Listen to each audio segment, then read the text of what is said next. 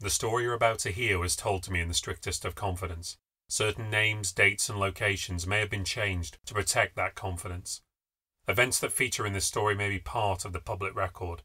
If you believe you recognise any of the people, places or events that feature in this story, I ask you not to reveal any information publicly out of respect for the subject's right to remain anonymous.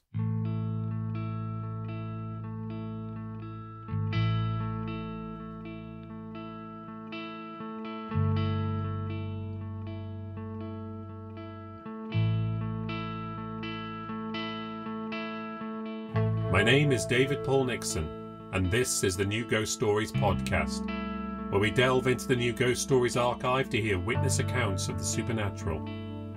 Stories that could be delusions, lies, fantasies, or perhaps even the real thing.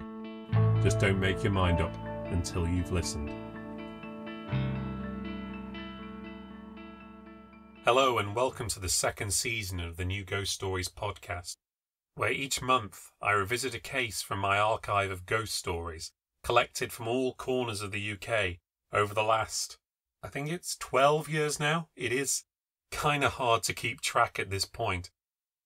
Though inevitably things have slowed with the pandemic, my case file recently passed the 400 mark. Though I should stress that those are 400 investigations I've modestly performed. Not all of them will go on to become fully fledged new ghost stories. For those listening for the first time, the way it works is that when someone approaches me with an account of the supernatural, we sit and we talk and I assess whether I consider them to be credible. There are no obvious red flags of deceit or self-deception. If we get past this first step, then I open a case file. That's when we start to talk about corroborative evidence.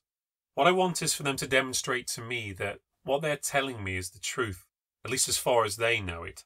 I want to know if they really lived at that address or travelled to that location, how long it really takes them to go from A to B, who saw them, do they still have the texts, emails, receipts, and so on. This is all designed to establish whether the subject is really telling the truth, at least as far as they know it. There is no attempt to deliberately or accidentally mislead me. Now, it's beyond my means to establish proof of the supernatural, and I'll leave that job to others better equipped with more experience. What I try to do is to remove any question of dishonesty on the part of the subject. With those doubts removed, then we have to start asking the big questions. Could this account really be true as described? An actual, real, life-changing haunting? Or is this some kind of extreme delusion? A fantasy brought on by stress or illness or a false memory? I would argue that either conclusion raises interesting questions about what is real and how we might come to believe and experience that which seems to be impossible. For if these are not real encounters with ghosts, what has really happened? What truths are concealed within? These are not stories for people who like easy answers, who cannot stand ambiguity. Of these 400 cases, only a few have reached a point of completion where I had complete confidence in them to be published. The rest remain in my archive. There is a faint hope that further evidence might be located in future and they could get to be published. It's a faint hope, but it has happened before. Now, if you've been listening to the podcast, you will have heard me mention that I'm about to bring out a new collection of ghost stories. Or rather that I've been preparing to do that for probably quite a long time now. Finally, that collection is complete, and I'm getting ready to publish. New Ghost Stories Volume 3 is due out on the 8th of October. These 8 new tales find men and women coming face to face with what they fear most as their lives spiral out of control. From parents facing burnout to social media stars reaping what they sow. In these stories, the sins of the past always find their way back to haunt the present. If you'd like to check that out, just search New Ghost Stories Volume 3 at Amazon to pre-order it on ebook and paperback. Today's story is from that new collection. It's actually the first one in the new book. It contains what strikes me as a new kind of haunting. Your standard haunted house tale involves some taking ownership of a property for the first time and discovering something that definitely wasn't included on the survey. But in this case, we have someone who owned their home already, returning after a long period, having leased it to someone else, and finding in their absence that something has changed, something they can't quite describe, but which makes its presence known with each passing hour. It's a story that touches on a number of contemporary issues, like who has the right to live where, and who enjoys the privilege to come and go as they please. Whether this story really happened as the subject describes is a question I can't answer. All I can do is assure you that a great deal of what they describe certainly did happen, and there is evidence and witness statements to back that up. But whether what happened was really supernatural, that's what I will leave for you to decide. We begin now with New Ghost Stories case 304. It's called Coming Home, and you'll be able to hear it in full, uninterrupted, after these promotional messages. The New Ghost Stories podcast is now on Patreon. If you're enjoying the podcast and would like to support what I do, please consider making a per-episode donation. You'll also get access to some upcoming bonus content. Just visit patreon.com/newghoststories. Probably worth mentioning that the narrator of this story is female. I felt nervous putting the key in the lock. I'd been away for over a year. I was sweating, but that was probably from dragging the suitcases downstairs. Nothing seemed to be wrong. I could see inside the flat by peering through the frosted glass windows. They blurred things, obviously, but you could still see quite a lot, like whether you had clothes on or not in the hall. I've always been glad that the postie leaves the mail upstairs. I turned the key. It turned smoothly with a few familiar clicks, so I pushed the door open. The air wasn't the same. It was a bit stale. You know how you never notice the smell of you in your own home, but you can always smell someone else in theirs? The flat smelt like someone else. It smelt musty. It was a man's smell. I moved my suitcases into the hall and closed the door behind me. I took a look around, trying to see if anything was different. What state had they left the place in? They'd lived here for 18 months. There was going to be some new wear and tear. It's amazing all the little things you can remember. I could recall little dents to the skirting board and scuffs along the walls that had been there from before, and I could easily spot the ones that were new. They probably weren't going to go after their deposit. Unless there was really something wrong. Nothing jumped out at me straight away. It looked like they'd made a decent job of leaving the place clean. There was a little dust, but they'd been gone a couple of days now, so that was forgivable. The bedroom looked fine. There were no sheets on the bed, but the mattress protector was still there. One of my little suggestions. I was not going to sleep on other people's stains and dead skin. I opened up the closets. Just the hangers were there. They clanged about as I slid the doors open. Parked up in the back were Pedro's golf clubs, the one thing we couldn't fit in the garage, the one thing I wouldn't have minded disappearing. It was cold and very quiet. I moved into the living room and noticed the new carpet. Not so new now. About a month after they'd moved in, we'd had an email to say they'd broken a bottle of wine and basically ruined it. They apologised and said they'd pay for a replacement. We agreed, but it made us kind of nervous, them screwing up so soon. They didn't really have any references. They were first-time travellers from Australia. We got on pretty well and decided to take a chance on them. They sent us pictures of carpet samples to approve, then paid to have it fitted. Nothing else happened after that, which was a big relief. It looked darker now I was seeing it in person. We'd rather have had hard floors anyway, we just didn't have the money yet. It's a one-bed basement flat. The living room is long, so we have the sofa and TV at one end and the dining area at the other. I sat on the sofa and bounced up and down. It seemed okay. Comfy and familiar. There was a ring on the dining table that definitely wasn't there before. I think we'll forgive them for that. It's a cheap table anyway. We spent more on the sofa. They'd given the kitchen a basic clean. The oven was filthy. Was that too much to ask? Probably not, but I didn't want to be vindictive. And I couldn't remember if we cleaned it before they moved in. My phone vibrated. Pedro was calling. Hey, how's it going? Fine, thanks. I just got back. How's it looking? It's fine. You don't sound so sure.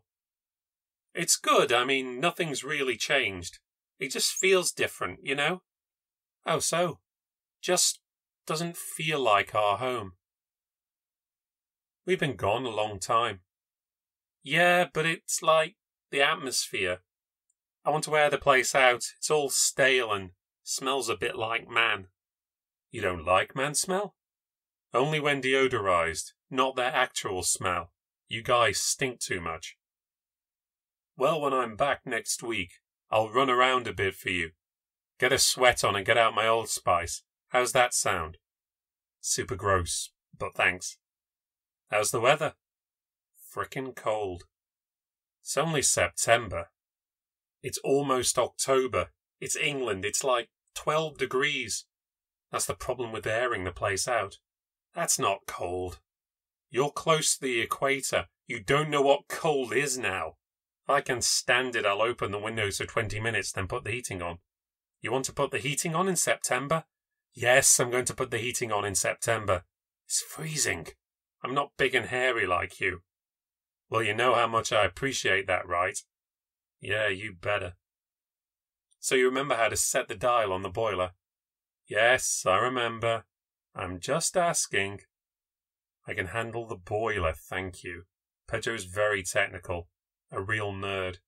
He knows how everything works, so he thinks I don't know how anything works. This gets on my nerves real bad.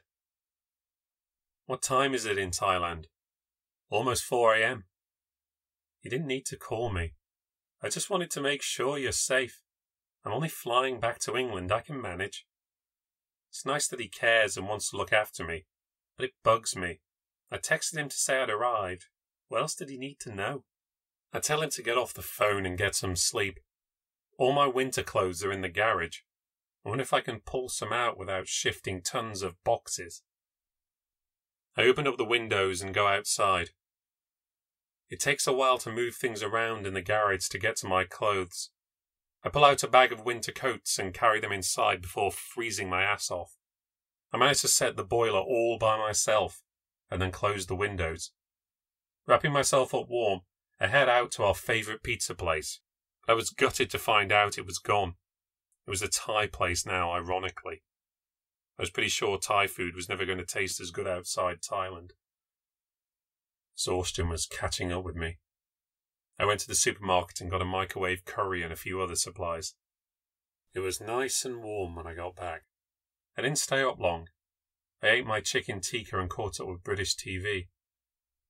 I sent my sister a text. I was looking forward to catching up and meeting my baby nephew. I thought I'd crash out pretty fast, but I couldn't really sleep. It might have been the jet lag. But you know that relief you get when you return home from a long journey? I wasn't getting that. Maybe it was because I'd been away so long. Somewhere else had started to feel like home. It could have been because the flat was still empty of stuff. The atmosphere is different, your voice bounces off the walls, and that smell was still there, and it was still cold. I had to go back to the thermostat in the middle of the night. I guess it was just going to take time for me to get used to everything here again. Things were in different places than they were before, and some things were missing. When I wanted to make coffee in the morning, I couldn't find where they put the kettle. The teaspoons were mixed in with the other spoons.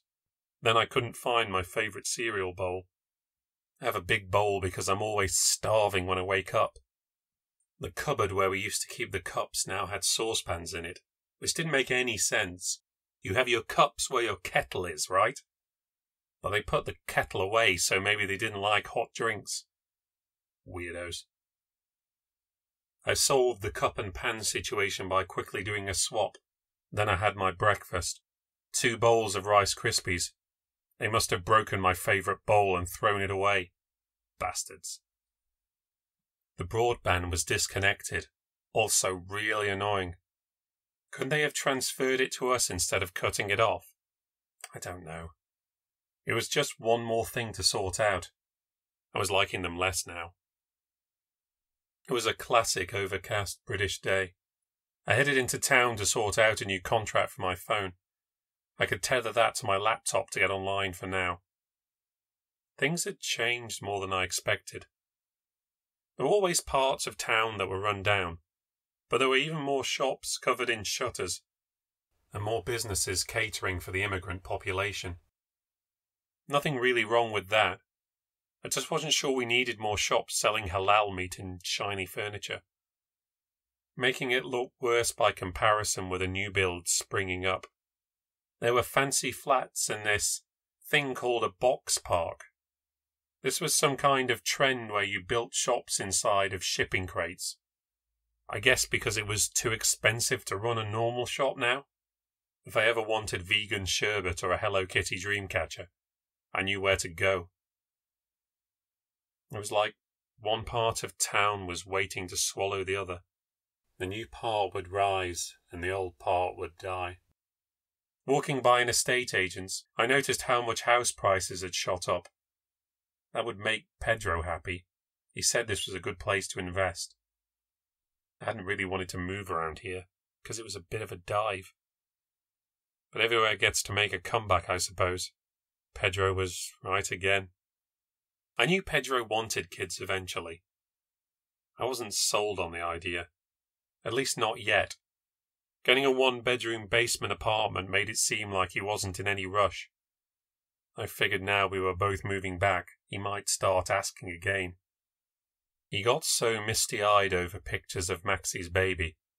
How long before that conversation was going to come back up again? I checked the mail when I got back.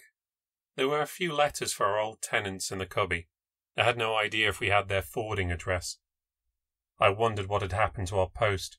We must have had some while we were away. There was a lost cat poster on the wall. I didn't even know pets were allowed in the building. As I was reading it, the Puerto Rican lady who lives in the flat above walked by. She and Pedro would sometimes chat in Spanish. I was going to say hello, but she passed right by me. Perhaps she didn't notice me. I started to unpack in the afternoon and got back online, messaging friends and arranging catch-ups. Pedro called in the evening. He was staying 5 days more to finish his contract. Everything working? Seems to be. Did you master the boiler? It's working fine, I lied. Did Adam and Katie leave a forwarding address? Yeah, I think so. I'll forward you the email. Looks like they got some bills. Hope they paid for everything. They remembered to cancel the internet. I think they'll have taken care of them. No thanks to them for that. The 4G down here is terrible. I sent you some price comparison stuff to look at, by the way.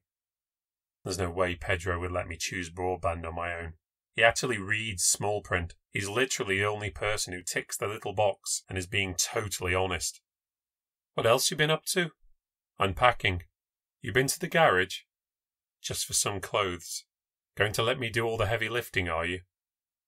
He also has this thing about me leaving all the hard stuff to him, as if he'd let me do it anyway. No, I'll start bringing things in. You sure? Don't strain yourself. First you don't want me to leave you all the work, now you want me to wait. Make your mind up, Pedro. I'm not trying to make you do anything. Do all you can and we'll take care of the rest together. Maxie just emailed me. Looks like she can get away tomorrow night. Get away? Don't you want to spend time with baby? Yeah, of course. But I'm sure she's sick of the sight of him. Probably dying for a night out. I don't believe it. Babies are noisy, poopy, screamy, and they have absolutely no banter. But so cute. I was saved from talking about it more when the signal dropped out and didn't come back. I texted him good night and got myself ready for bed. I had trouble sleeping again. It wasn't just jet lag. I'd forgotten how noisy it was in the city. I could hear police sirens, drunks in the street, and people coming in and out of the building. Pechenbury was peaceful in comparison. I kept hearing what I thought were footsteps. They didn't sound like they were coming from the stairs, though. They were soft, and there's no carpet there. Could they be coming from the hall? I didn't really think anyone was there, but I couldn't sleep and it was distracting me. I went to check. I looked up and down the hall and saw nothing, like I expected to. Must be old building noise. I went to use the bathroom. After I closed the door, I heard the footsteps again. They were louder, like someone running on tiptoes.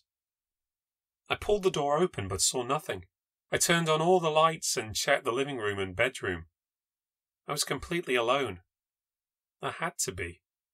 I was so tired, maybe I couldn't trust my senses. It all seemed very strange.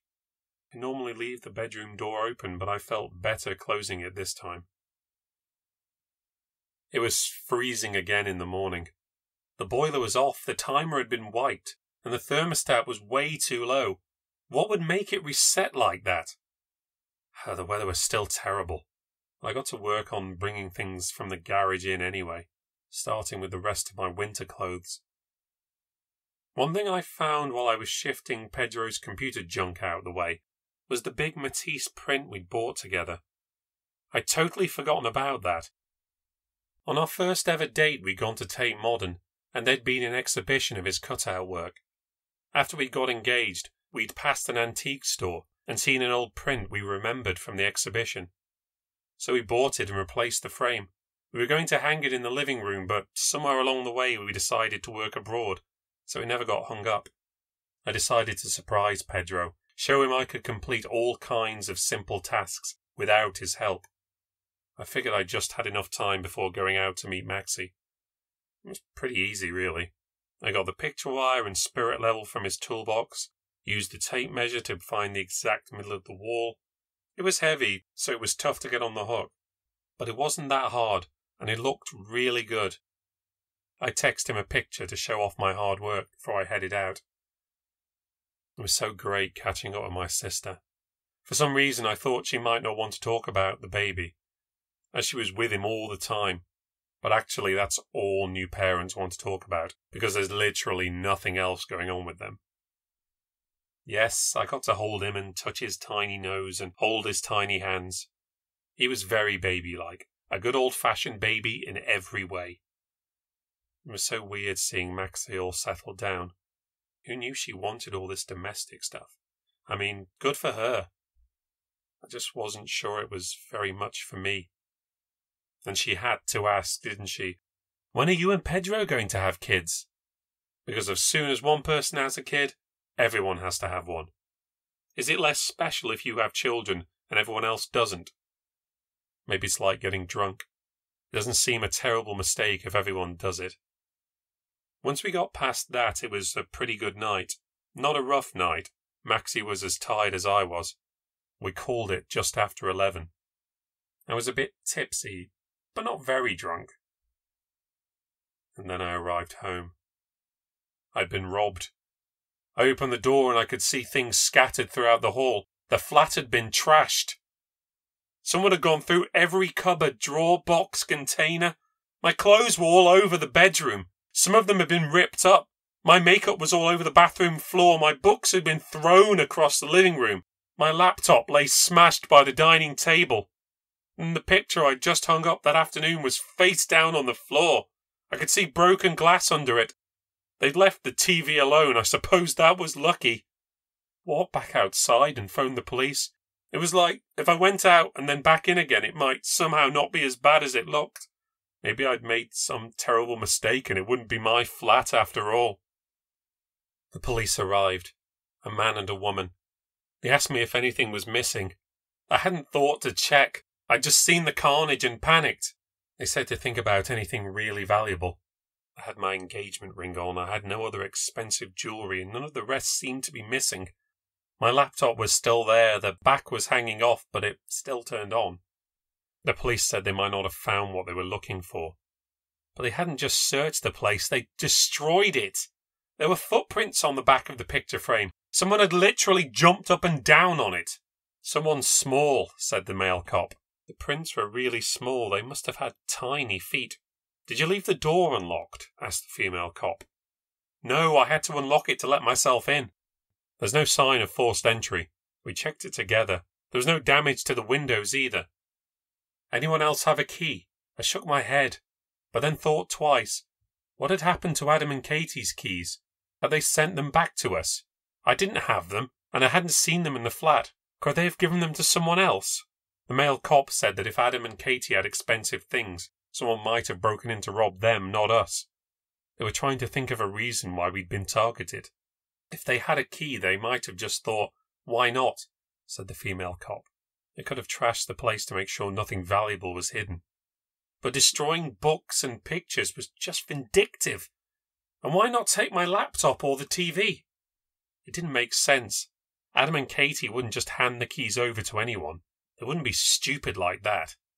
Or would they? How much did we really know about them? I called Pedro. I knew he'd be asleep. I just hoped he might not be. I left him a message. The cops found no fingerprint or other clues. They said that wasn't unusual. Most burglars know what they're doing. They left me with some paperwork, and that was that. They recommended getting in touch with Adam and Katie. They said people desperate enough would try anything. Were they desperate? I started cleaning things up even though I was exhausted. I began with my clothes, getting them off the floor and back onto hangers. A dress I really loved had been ripped almost in half. Under that I found my signed Maya Angelou book that Pedro got me for Valentine's Day, torn up. I started to cry. Why would somebody do this?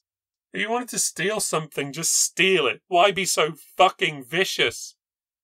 When I cut my hand on broken glass, I knew I had to stop. I downloaded a meditation to relax me before bed, but I was too upset. Someone had been into my home, touched my things, attacked my belongings, and maybe they had a key. When I thought of that, I got up and I dragged the drawers from my bedroom down the hall at 3 a.m. to block the door. Thought they might come back. Would they try again? No, it made no sense to rob me twice. I was just shaken up, afraid. I could hear footsteps in the night again. I was going to ignore them. I knew they were nothing. I heard a crack in the living room, something being stepped on. I was out of the bed so fast. I flipped on the light and looked across the horrible mess. My eyes hurt, but no one was there again. Barely slept a wink. Pedro rang me at 9 o'clock on the dot. Are you all right? I'm fine. It's shaking me up, that's all. Yeah, sure you are. Did they take anything? No, that's what's so fucked up about it. They only trashed the place. Maybe they were looking for something. That's what the police seem to think. Maybe they didn't know I'd moved back in. You think they were after Adam and Katie? But why would they target me? I don't have any valuable jewellery. The police said jewellery was a better return for burglars than anything else. Did Katie have a lot of jewellery? Don't know, I said. Burglars don't pick a house at random. They choose their targets. Unless they're opportunists. Did you leave any windows open? In this weather? Well, how did they get in? That's the other fucked up thing. There's no sign of a break-in. They must have come in through the front door. Did you leave it unlocked? No, I didn't leave it unlocked. Are you sure? Yes. I had to unlock it to let myself in. How else could they get in? If you'll let me finish a fucking thought, Pedro, I'll tell you how I think they got in. Okay, I'm listening. What did Adam and Katie do with their keys to the place? They said they'd post them when they left. Well, I haven't seen them. Are you sure? If he asked that again, I was going to lose it. They weren't here when I got back. Did you check the mail? Of course I checked the mail. Doesn't make sense. Why would they come back? Why trash our place? Maybe it's not them. Maybe somebody stole the keys from them. Why? Because they thought we had something worth stealing. Christ, Pedro, I don't fucking know. I'm going to change my flight. You don't have to do that. I'm worried. I want to be there with you. Pedro, I don't need you to come to my rescue. This is a shitty thing to happen, but I can take care of it. I can catch an early flight. It's not a problem. You're only there 4 more days. Just wait, okay? If you want to help, find Adam and Katie's number and ask them what they did with the spare key. I have their emails. We must have their number somewhere. Phone, email, just find out, okay? I promised Pedro I'd call a locksmith. Maybe this had nothing to do with Adam and Katie's key. Lots of people had lived in the flat before us. Perhaps one of them had a key and took a chance on finding something to steal. It was as good an answer as any. I went to make myself a tea before jumping in the shower. As the kettle started to boil, I opened the cupboard to grab a mug. It was full of saucepans. I remember just staring at them for quite a long time. I was so confused. This was wrong. I'd moved the saucepans into the cupboard under the sink, and I put the mugs back in the cupboard above the kettle. I hadn't imagined this. I'd done this less than 48 hours ago. How the fuck had the cups ended up back under the sink and the saucepans in the cupboard above the kettle? I made the switch again, righting the wrong while the kettle went cold. Maybe I just thought to do it, and hadn't actually done it. I needed my shower. Standing in hot water would make me feel better and soothe my aching head. I could handle this, whatever the fuck it was that was going on. After 10 calming minutes, I stepped out the shower. I wrapped myself in a towel, then stepped on some lipsticks. They slid from under my foot and I fell hard. Full legs up, arms in the air hard. My right foot kicked the door frame. It was so painful. I had a real moment there where I had to let myself lose it. For a few moments, I let myself scream and cry. I could have tidied the bathroom floor up last night, but didn't. I was just shit out of luck. When I was done, I sat up. I stared at my foot, wiggled my toes. Nothing was broken, it was just going to swell up and hurt like hell. I could imagine the silent judgment on Pedro's face. It was a look that said, "You should have picked those things up already, shouldn't you?" Well, I picked myself up and I hopped myself about. I put on my pyjamas, made that cup of tea, sat on the sofa and sandwiched my foot between a bag of ice and frozen green beans. I was desperate to tidy up all the fucking mess, but there was just nothing I could do for now. I had to try and relax. I let the TV play whatever crap was on for a couple of hours. My laptop was working, but the Wi-Fi was fucked. Finding a locksmith was not easy on my phone. Their website's not great on mobile. Why was everything such a fucking nightmare? Calling them out fast would cost a fortune, and I didn't even have a job yet. When was I even going to get around to that? What would Pedro do? Would he spend the money on getting one fast, or would he wait? It was unlikely that they'd come back already having found nothing, so I made the appointment for a few days' time. The second thoughts came straight away. I could keep blocking the door, leave the key in the lock, but I wouldn't be here all the time. What about when I was out? Could I even drag the drawers back to the door with my ankle in such a state? To hell with it. I decided now. Pedro would be back soon anyway. Not that I needed him to look after me. It would just be nice not to be alone. I went on Facebook. I was trying to make plans to meet up with people.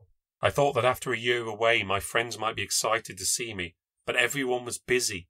They'd all got plans already, or lived far away, or they got kids to look after now. So many baby photos in my feed. I thought about messaging Maxie to let her know what had happened, but there was nothing she could really do. She had enough on her plate, and I was going to be fine. I decided to look up Adam and Katie. I was wondering if they were the people we thought they were. What if they were druggies who'd come back hoping to find money? That would explain a lot. Aussies do like to live large. Couldn't find Katie at all. Adam's feed was pretty empty. It just had things shared with him by friends, memes and stuff. There was one thing from a few months ago, a picture of the two of them on a bright day in the park. They were holding hands with a little girl and lifting her up off the ground. Everyone was grinning, having a great old time. The picture had a few likes from members of his family, judging by the names. The girl wasn't tagged. She was maybe 6 or 7. There was something a little off about the photo. She looked a bit weird, Like the flash had gone off too close to her, except that it was sunny so they wouldn't have used flash, unless by accident. She couldn't have been their kid. They'd have mentioned that, right? Plus she looked mixed race, and Adam and Katie are both white. The picture stuck in my head enough to ask Pedro about it. I'm pretty sure they'd have said if they had kids. But they didn't say for definite that they didn't have kids, I said. Yeah, but no one would come to you and say, "Hi, nice to meet you. Me and my partner don't have children." That would be weird. Besides, they would have to have told us because of the contract. But the picture is really weird. And I just remembered something. You know, I texted you about putting the Matisse print up. That was pulled off the wall and someone jumped on the back. You can see tiny footprints there. You think kids did this? A kid, maybe? I don't know. I thought you said the girl was really young. Yeah, I guess it doesn't make sense that a kid or kids could do this on their own. Have you seen Home Alone? He was poking fun at me and I didn't like it. And I got the feeling he was doing it because there was something he wanted to say but couldn't spit it out. Are you still there? I asked. I was just thinking something. And? Are you sure you didn't just leave the door unlocked? I felt my fist clench. I told you I didn't leave the door unlocked. It would just make sense. None of this makes sense. Why target us in the first place? It's opportunism. If you leave the door unlocked, I got ready to let rip. You do sometimes forget to do things, he continued. I told you. I let myself in through the front door and it was locked. Are you sure you're remembering things right? Yes, I remember perfectly. Because this whole thing with the cupboard, you said you weren't sure about that either. The thing with the cupboard is... I felt myself start to tear up. Really fucking weird. I can't remember what I did and didn't do with that, but I know the door was locked. I have never gone out and left the door unlocked. Ever. Not once. The voice was cracking. Maybe I should just come home early. I said no. I've looked at the tickets. The prices for tomorrow aren't so bad.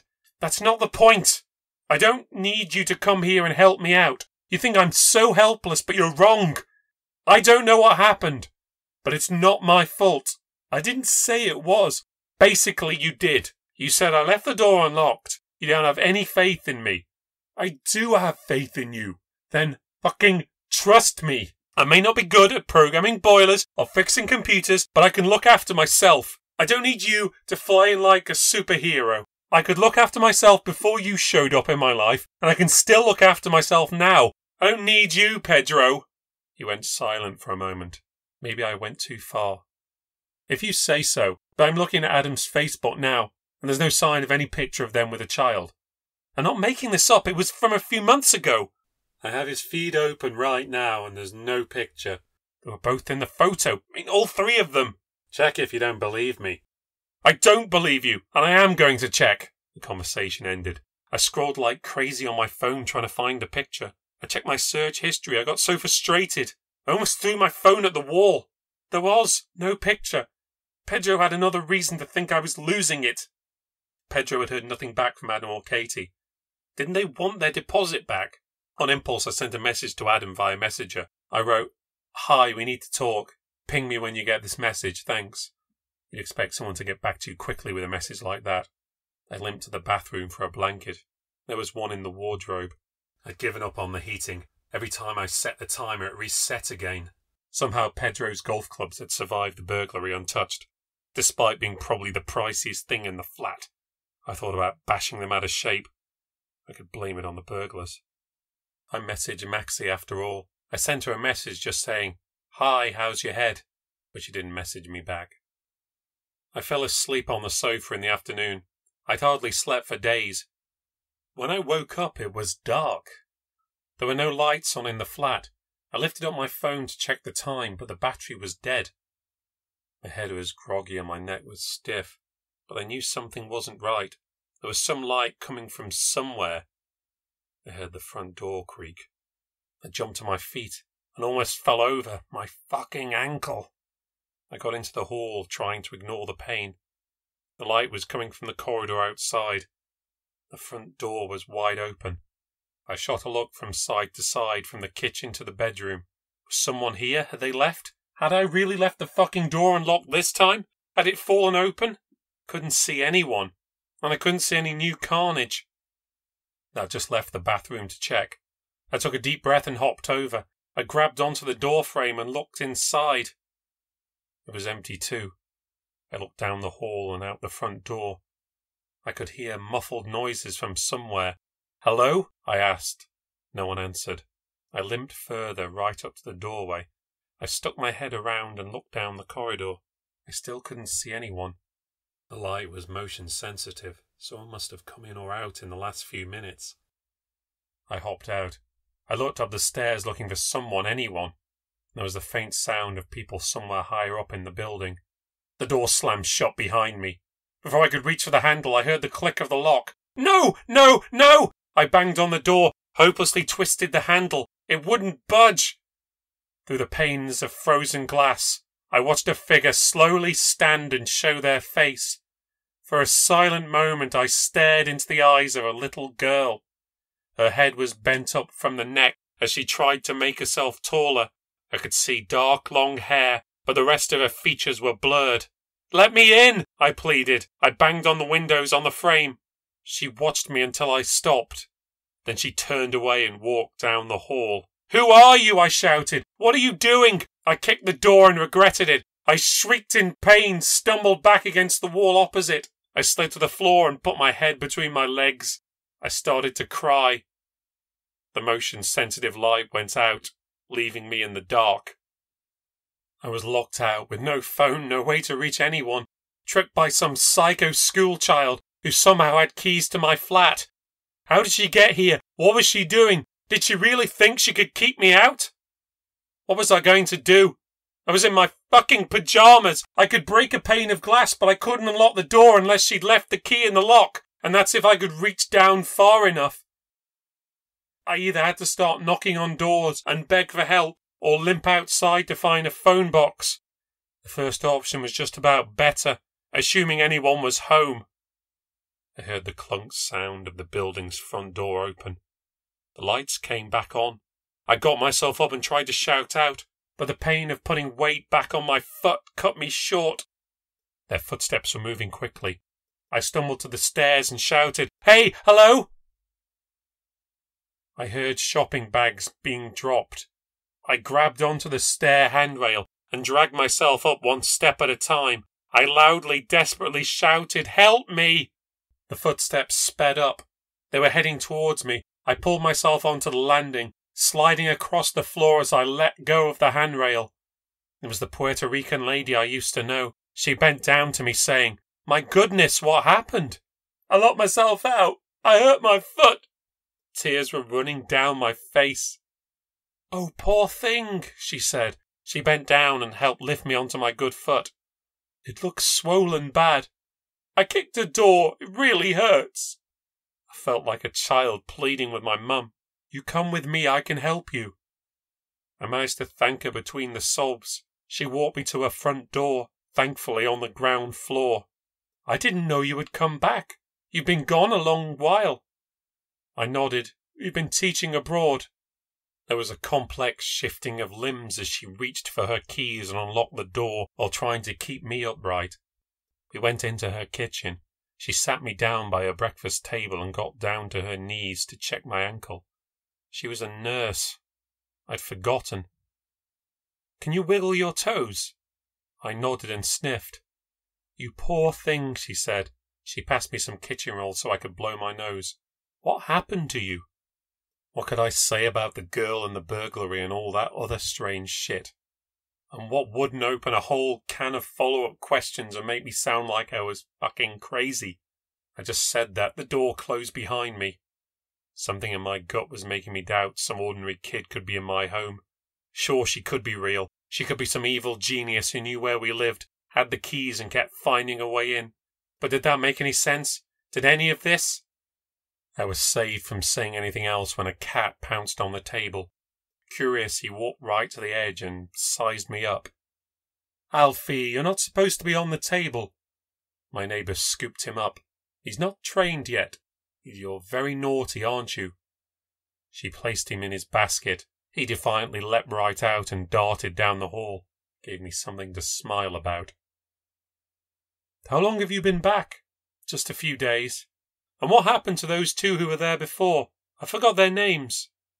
Adam and Katie. Oh, they were nice people. I didn't respond. Did you talk to them much? I asked. I saw them around. They helped me look for my cat when he went missing. Oh, did he disappear? She saw me glancing down the hall for Alfie. Oh no, Alfie's my new one. We never found Buddy. He just disappeared. I don't know what happened, she said sadly. Oh, I'm sorry. I remembered the poster by the post cubbies. Worse things happen. Maybe he's happy somewhere. Would you like some water? Yes, please. Then I asked, did you see Adam and Katie with a child at all? A kid. Did they ever have a child with them? Oh, yes. They had that little girl. What was her name? They said she was her cousin. She was a precious thing. Did you see her a lot? A few times, yes. She was with them a long time, I think. So shy. I thought maybe she was a bit special. When I said hello, she wouldn't even look at me. She asked, did they leave a mess behind? Oh no, it's just that me and Pedro didn't know that they had someone staying with them.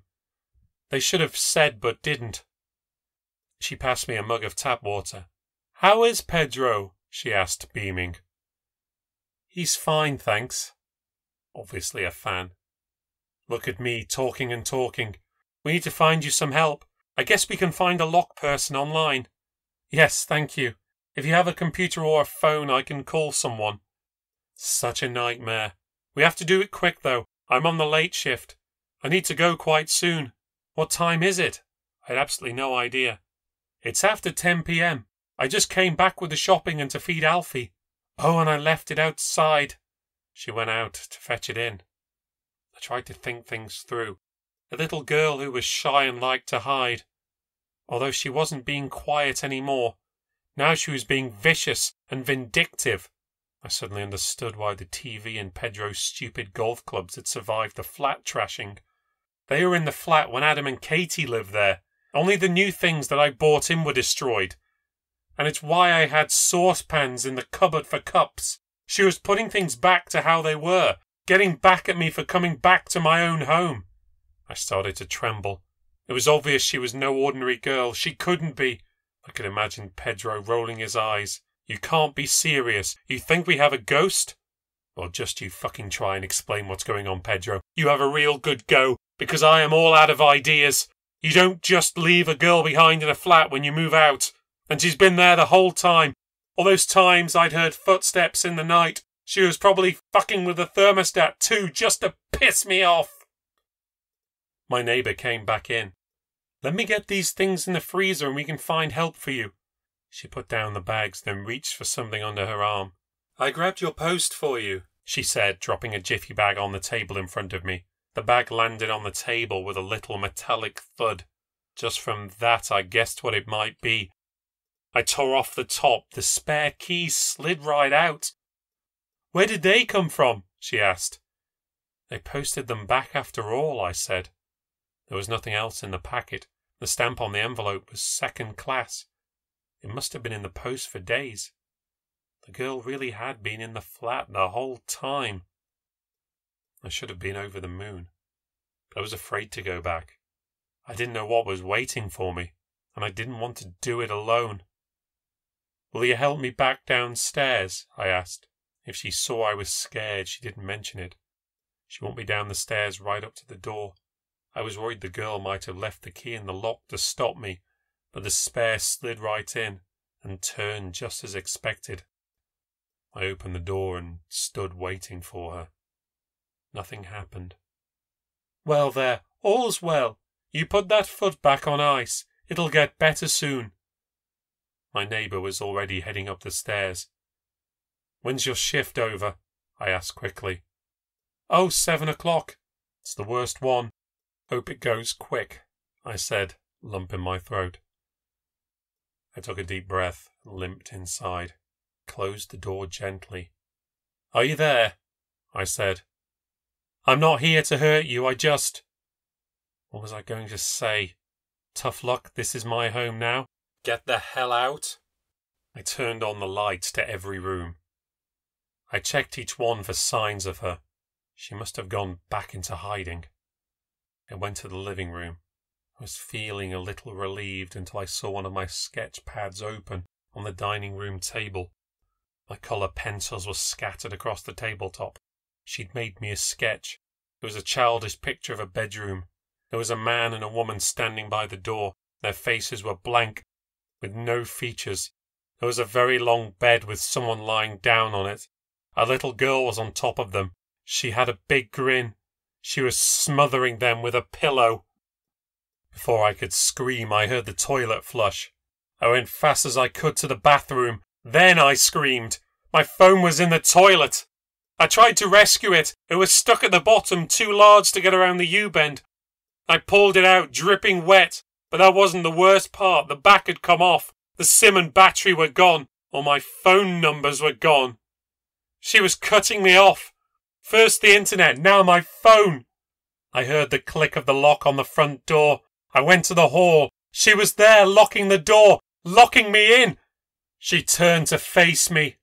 Normal little girls don't look like that. Her eyes were empty black. Her face contorted, it stretched. She screamed and I felt it in every bone of my body. I ran for the bedroom. She dived at me, grabbed hold of my pyjama bottoms. She pulled them down as she dropped to the floor, tripping me up and bringing me down with her. I pulled my legs out of them. I leapt on all fours through the bedroom doorway. I swiveled on my butt and I slammed the door behind me. Wincing in pain, I put my back up against it. She hammered on the door with her fists, kicking and screaming. I put my fingers in my ears, but I could still hear her. Get out! Get out! Get out! Over and over. She wasn't giving up. She wasn't stopping. She wasn't getting tired. She screeched and kicked and yelled for so long. I had to start screaming just to block out the noise. I don't know how long this went on for. I was screaming my throat raw before I realised she'd stopped. I coughed and retched for a time after, what I would have given to drink something, but I didn't dare move. I was trapped with no way out, and no way to get help. She had all the keys now. Could I make it through the window? We were in the basement. The windows didn't open out far, and even if I could crawl out, a wire mesh covered the alcoves at ground level. I'd have to be away from the door for longer than I dared. I couldn't even walk properly. I heard things crashing and breaking. She was going crazy, taking apart anything and everything she hadn't already destroyed. I covered my ears again. You'd think someone from the building would come down and check what was going on. Someone must be hearing all this. You'd come and check, right? What was wrong with people? I had my head between my legs until all the noise stopped. After that, I lay on my side. I was too afraid to move. I lay there for hours waiting, scared to allow the door to open an inch. I listened so carefully for sounds of where she was. How quietly could I move? Could I make it over to Pedro's golf clubs before she realised I wasn't by the door? Were they a good enough weapon? I had to do something. I slowly let the pressure off the door. There was no sound, no change. I crawled on all fours across the carpet to the closet. I opened it up, stood up and pulled out a club with a heavy but pointed head. I tiptoed painfully back to the door and listened carefully. There were no new sounds. By now it was almost sunrise. The sky was turning pale yellow. That made me feel safer. Ghosts in the daylight. Had I seen or heard anything from her during the day? But we were in the basement. It never really got a lot of light. I needed to drink something so badly. I gave it a little longer, letting some more daylight pour in. I slowly pushed down the door handle, letting it pop open. I looked through the crack, ready to slam it shut in an instant. I could see into the living room. She'd torn the dining room table apart and smashed all the chairs. Nothing had escaped her wrath this time. Pulled the door open further, clutching the golf club tightly. I limped slowly into the hall, still safe, no sign down the hall or in the kitchen.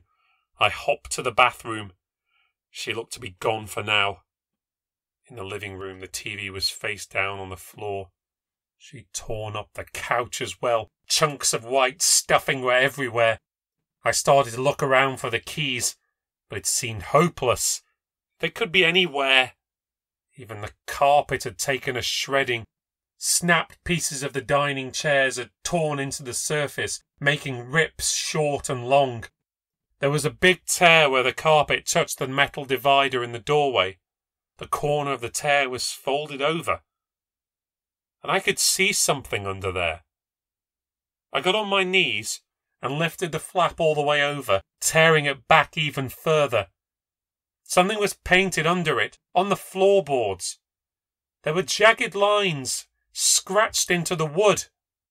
After downing pints of water, I got to work. I slid my swollen foot in a slipper to make it easier to put weight on it. I dragged the furniture and other debris across the living room, piling everything up on one side of the room. With everything broken into pieces, it was an easy job, and it was too late to care about damaging anything. The sun came up, and I was breaking a sweat, even though the flat was colder than ever. I was more exhausted than ever. I wondered if I was hallucinating the whole thing. I pulled up the carpet, going along each wall, ripping it back from under the skirting. An odour rose from the floorboards. I knew that smell. It was that same musty scent I'd noticed when I moved back in. I lifted the carpet over the broken furniture pile, revealing just over half of the floorboards. I was standing in the middle of some kind of circle. Something occult. The circles were drawn in a dark ink. They were as wide as the room. There were two outer circles, one inside the other, with a small gap between the two. Two long lines crossed the circle, going from north to south, east to west. They were crossed in the middle, where there was a small third circle. It was like the centre of a target. Between the two outer circles there was an insane amount of scratched, jagged lines cut into the floor. They looked frantic. There was no pattern to them. I looked closely at them and saw what looked like words or symbols underneath. I don't think I could have read them, even if I could have made them out. There were no letters I recognised. In the centre, in that small circle, there was a dark patch, some kind of stain dried into the wood. I had the terrible feeling it was not red wine. The whole room stunk. The fuck had they done? Whatever they'd brought back, they hadn't been able to control it or get rid of it. They tried to destroy the words, but the spirit had stayed. They just covered up their work and run away, leaving me with whatever was here now. The hairs on the back of my neck stood on end. She was right behind me. She cast no shadow, but I knew she was there. The golf club was just inches away, leaning against the wall.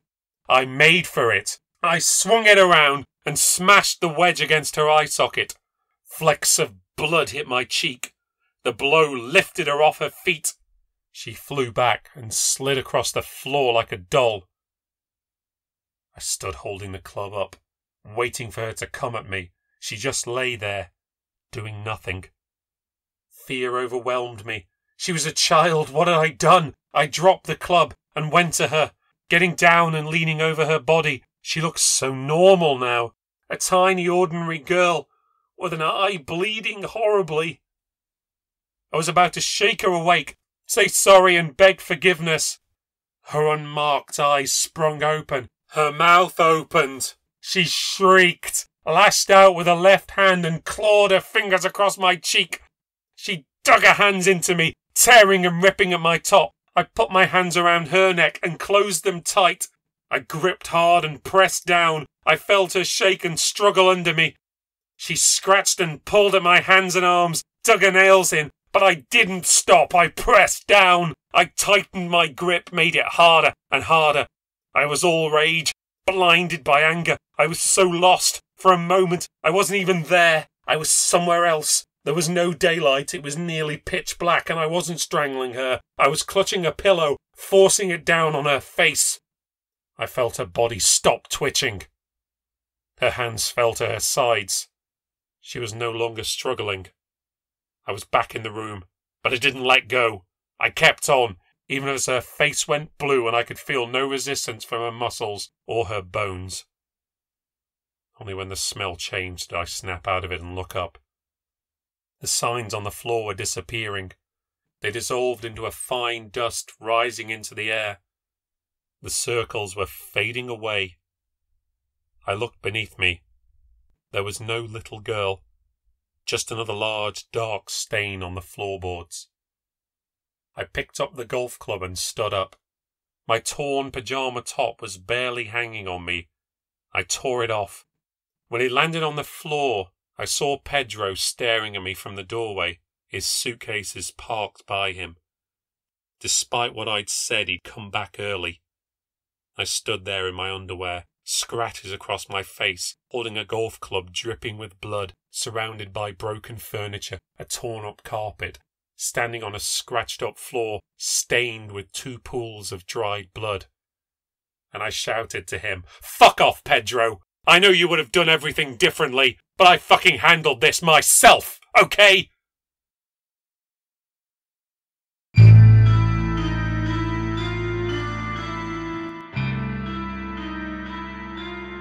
Thank you for listening to the New Ghost Stories podcast. If you've enjoyed the podcast, please give it a like or leave a review on any platform and subscribe to hear future releases. And if you want to support the podcast, please consider becoming a patron at patreon.com/newghoststories. The podcast is written and produced by me, David Paul Nixon, and today's story features in the book New Ghost Stories Volume 3, which is out on October the 8th. To hear all the latest from me, sign up to my Substack at davidpaulnixon.substack.com. You can also follow me on Twitter and Instagram at New Ghost Stories and learn more at newghoststories.com.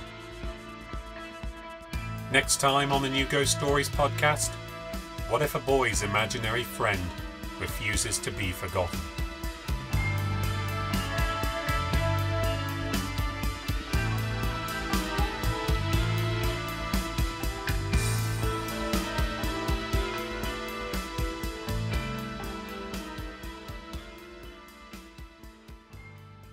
The New Ghost Stories podcast is supported by Horrified, the website that celebrates and champions British horror, covering films, television, books, fiction and more. You can visit Horrified at horrifiedmagazine.co.uk and find them on Twitter, Facebook and Instagram at HorrifiedMag.